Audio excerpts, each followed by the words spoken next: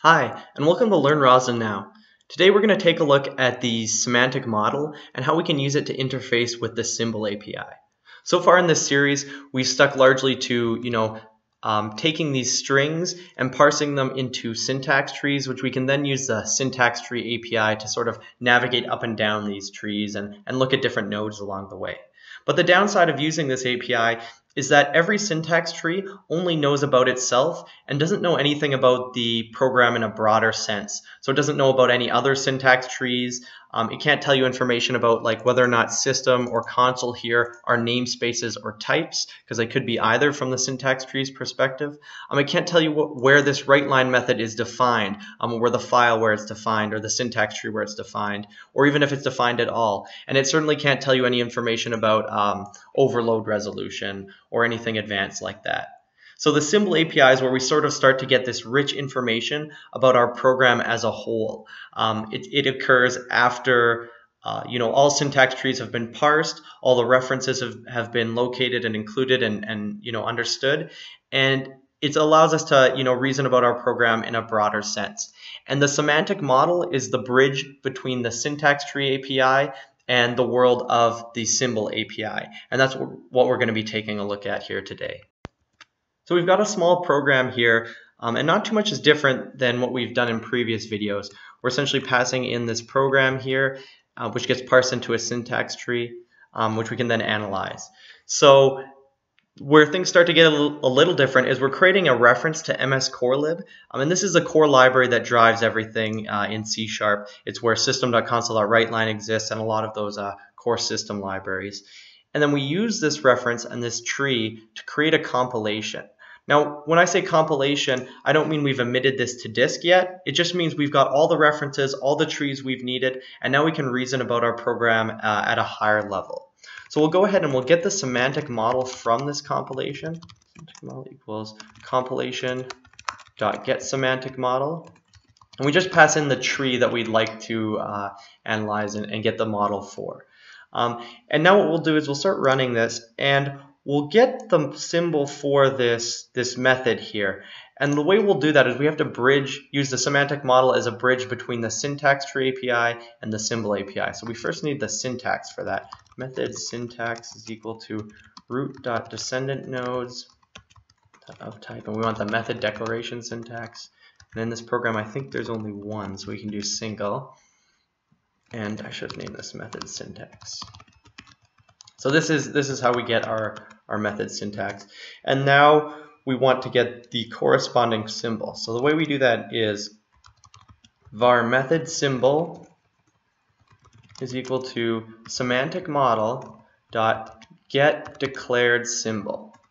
And this allows us to pass in a piece of declaration syntax, such as method declaration syntax or class declaration syntax, and get the symbol for that. So we'll go ahead and do that.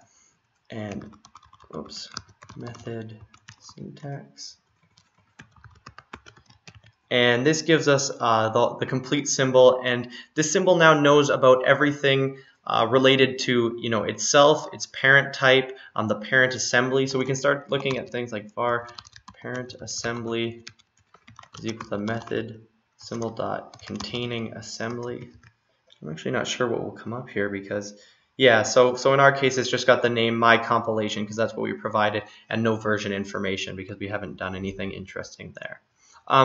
So that's how we get the symbols for pieces of declaration syntax such as method. We can also do it for classes. So let's do that for our first class is equal to root.descendantNodes.ofType class declaration syntax, and we'll get the first one here because we have two.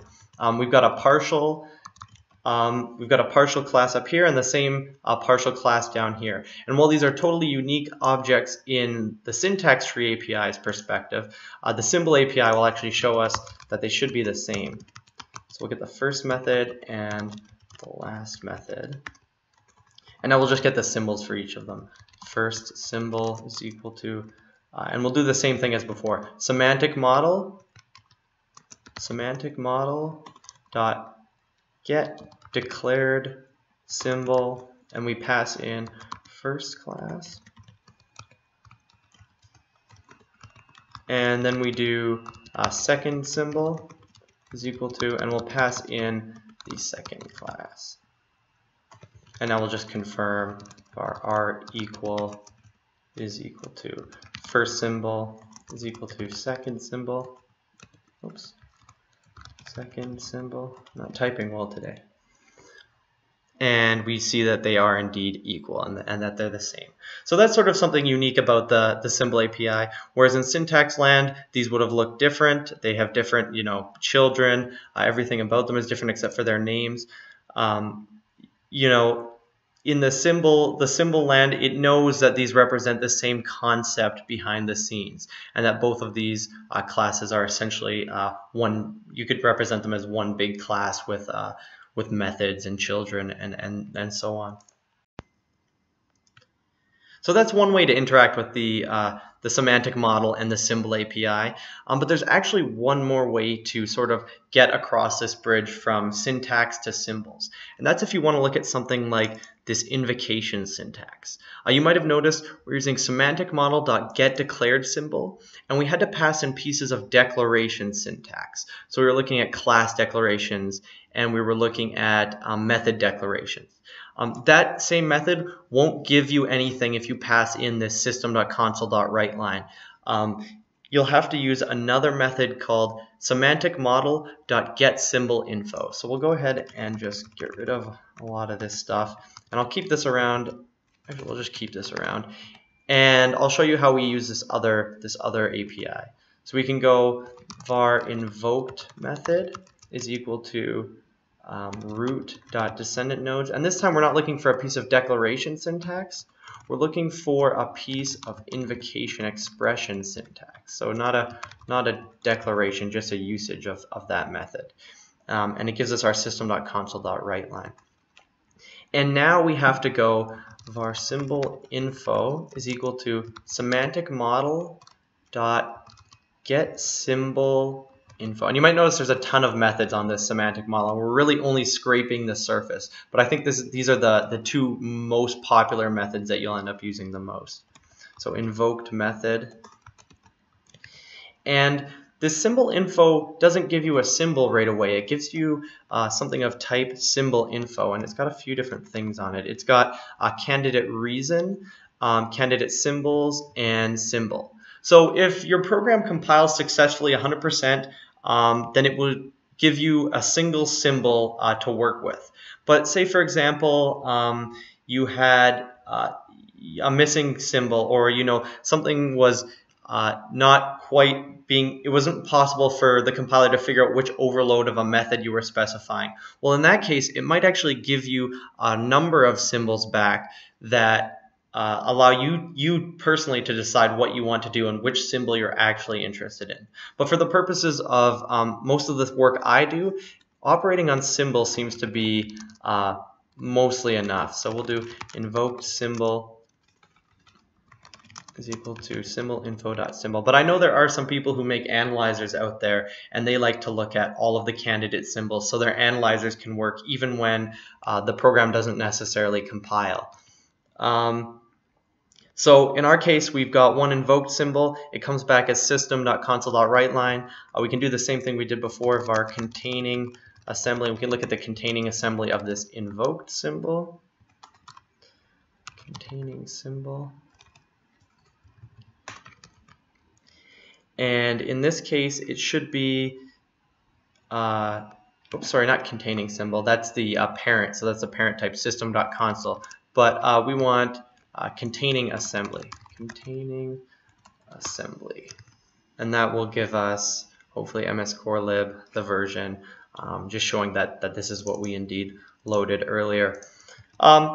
So one more thing to notice is that we're using these symbols. They're all iSymbol. That's the base class for all symbols, but you can actually get more specific. So in this case, we can cast this to iMethod symbol, and there's iProperty symbols and iNamed type symbols for classes and structs, and there's a whole host of different kinds of symbols that you can use, and they give you a little bit more specific information about and some extra methods to look at here on the symbol API. So you can find like is partial, I think, partial definition part. So methods in C# can be partial. So the same way classes can be partial, methods can also be partial in C#. And now that we know we're dealing with a method symbol, we have an API to interact with these partial methods if we'd like to.